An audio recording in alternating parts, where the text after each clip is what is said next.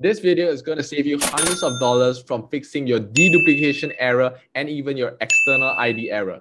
Check it out. Hey guys, this is Julian right here, and yes, I've noticed that on Fiverr, people are actually charging hundreds of dollars just to get a developer to fix this for you. So this is going to save you a lot of headaches. And if it really did help you, consider subscribing and so smashing the like button, because it will really help out with the YouTube algorithm. Now, I've actually recorded a previous video on how to set up conversion API, and you actually need that before you actually do this. So if you have not watch that video, I'll put a link in the description and also somewhere around here for you to watch it as well. So in the latest iOS 14 and also 14.5 update, Apple has given the opportunities for users to opt out of being tracked for privacy reasons, and this really caused a lot of headaches to marketers like you and I out there, because there are a lot of inaccurate data that's happening. So because of that, Facebook actually came out with the conversion API, and how the tracking works now is it works on server side instead of through the browser. So enough of all this jargon, let's head over to my computer and I'll show you how to fix the issue. So we're on my computer right now, and what you want to do is you want to actually click on this all tools, go to events manager, and you can actually see this thing called your data source. So what you want to do is you want to actually just click on overview, okay, and then go to settings. Now when you go to settings, I want you to scroll down all the way until you see this thing called advanced matching, and you will also see this thing called automatic advanced matching. All you need to do, simply just turn it on. Okay, next go to show options, click on this small arrow right here, this link, and you want to make sure that you make sure all these are turned on.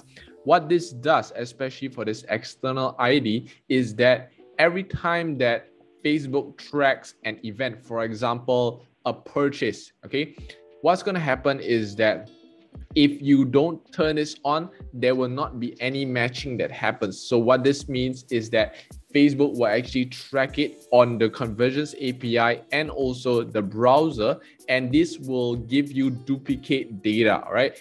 So you will see two purchases instead of only one, because Facebook doesn't know that it's actually the same one. So you want to make sure that you turn on external ID. So Facebook will just do this matching between this purchase and this purchase, identifying that it's the same. They're just going to remove one, and therefore making your tracking accurate. So this is how this works. Second thing you want to do is that you scroll down a little bit and you will see track events automatically without code. You also want to make sure that you turn this on.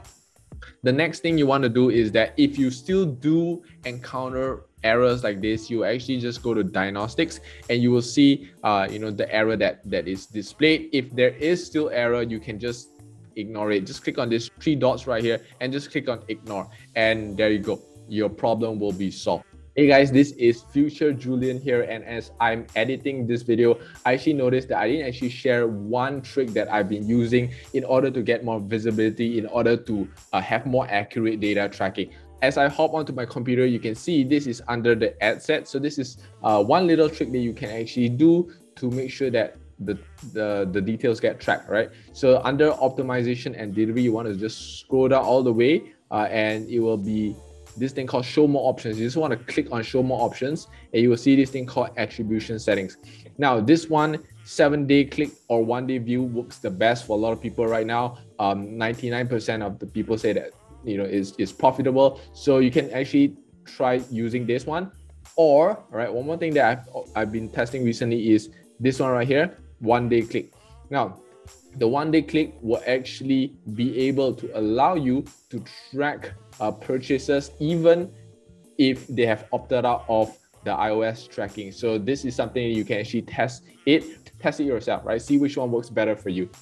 So there you go, guys. Very simple. I hope that this video has helped you. If it did help you, consider subscribing, liking it, and also commenting down below. I want to actually be doing a giveaway as well. So once this video actually reaches 500 likes, I want to actually give away a free Highly Converting Shopify Store, right? So I will just pick a random comment as the winner once this reaches 500 likes. So please help me out. Just comment down below Shopify Ecom Champs, and I will actually do that for you. All right. So with that said, guys, thank you, and I'll see you in the next video.